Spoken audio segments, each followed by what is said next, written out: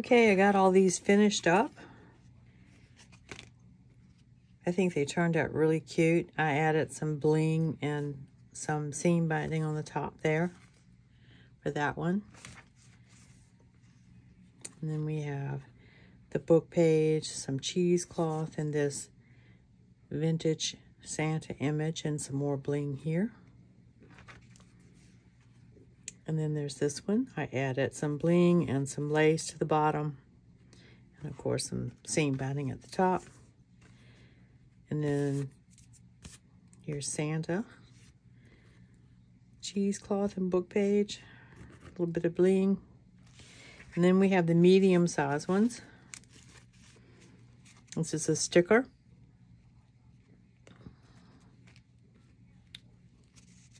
I think these turned out really cute. We have a little sparkly reindeer right there jumping over the Christmas tree.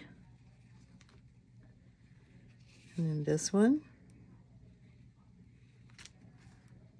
And this is just a washi faux stamp. It's see-through, so it just kind of melts into the background.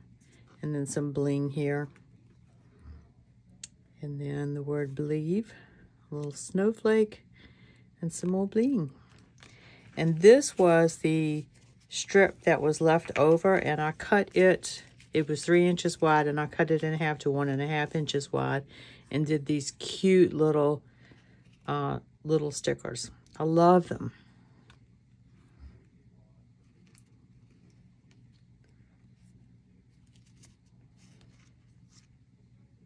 This is a kind of a puffy sticker. These could be used in your journal. You could also use them as gift tags. Very cute. Very cute. Look at that Santa. And then this one. So we got 1, 2, 3, 4, 5, 6, 7, 8 small tags.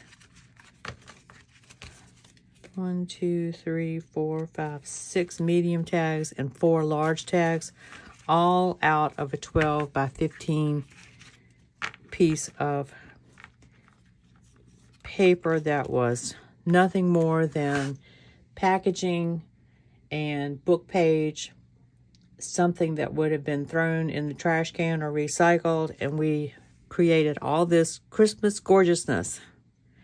So guys, I hope you enjoyed that. Have fun with your inks and your stencils, and I hope to see you in my next video, and I'll talk to you soon. And until then, I hope you all have a very blessed day. Bye.